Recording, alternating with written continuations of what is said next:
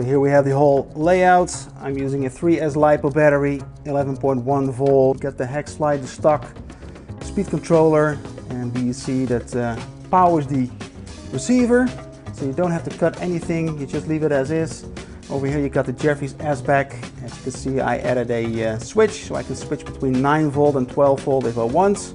Over here we got the two front hopping servos, the SuperPumps, the white harness. They're all labeled Servo 2, BEC, and Servo. Well, it's pretty much self-explanatory.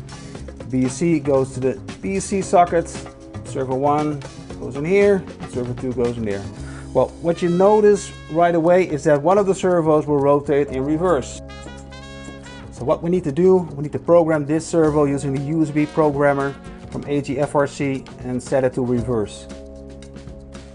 Okay, so I got my servo plugged in, and the only thing you need to do right now is click on inversion, and right, that's it. And let's check out what it does right now.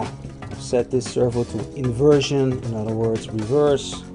We'll plug it back in. Now what I need to do, I'm going to try to align the servo horns like this. As you can see, they're both nice in one straight line, and now they rotate in the correct direction.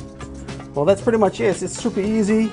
The nice thing is that you free up one channel, so you have one channel to operate lights or sound or whatever. So that's pretty much it. Okay, so if you want to set the endpoints of the servos, it's very easy. You press menu, you press navigate, you go to setup, and then you go to endpoints, and then you scroll down. I have my servo set on channel 6. So now you can set the endpoints by pushing the navigating button like this. You can see them move up or down, so now you go up. And a good starting point is 50%. And with the SuperPumps, depending on what kind of servo horn you use. So let's see the difference between the 9 volts. Now switch it to 12. You can see they're much faster. Switch back. Okay, one thing to mention is that these servos, pretty much all 8.4 volt servos, are not made to use with a 12 volt, or in this case an 11.1 volt battery. You will notice they will run hot. Of course, there's more wear and tear on the gears and motors as well, so it's at your own risk, and you will void the warranty as well. But it can be done.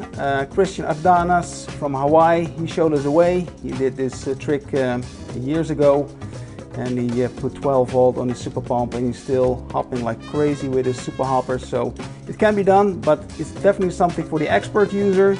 So make sure you set the endpoints correctly, and then you can have a lot of fun. Thank you for watching.